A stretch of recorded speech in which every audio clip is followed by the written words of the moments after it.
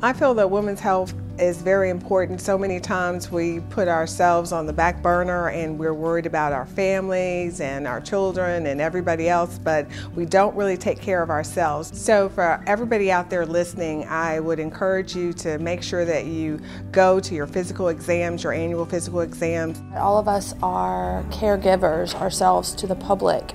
So my advice would be that in order to care for the public, we need to be able to care for ourselves. Stress can affect you also mentally and physically. So we just need to make sure that we're caring for ourselves so that we can care for the public.